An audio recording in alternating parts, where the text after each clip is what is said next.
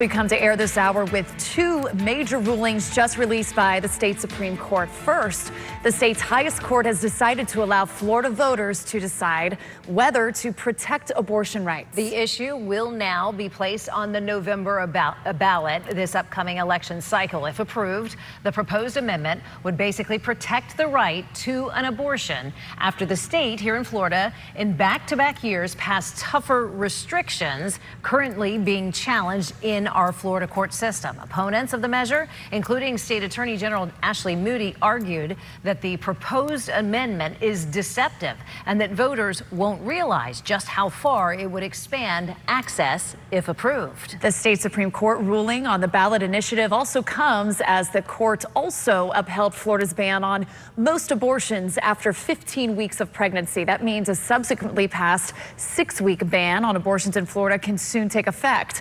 WPTV's Chris Gilmore is in studio right now with reaction to both sides of this issue on reproductive rights in Florida. Chris.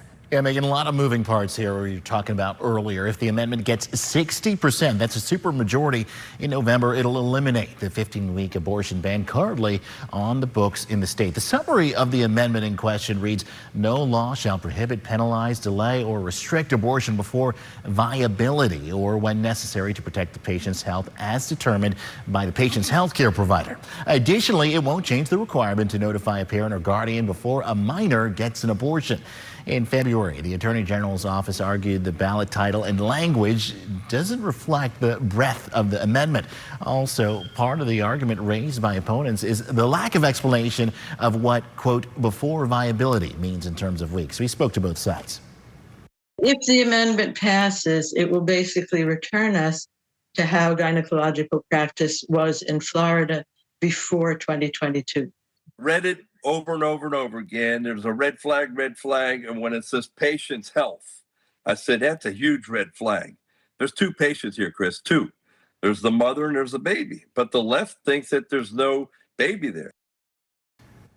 A lot can happen before now in November. If it passes on the ballot amendment, that would take effect in 2025. Shannon? Chris Gilmore for us tonight. And abortion protection's not the only issue that will be on the November ballot. The Florida Supreme Court also gave the green light for voters to decide the future of recreational marijuana here in the Sunshine State. If Amendment 3, as it's now known, is approved by at least 60% of Florida voters, adults 21 years or older would then be allowed to possess, purchase, or use marijuana products and marijuana accessories for non-medical personal consumption.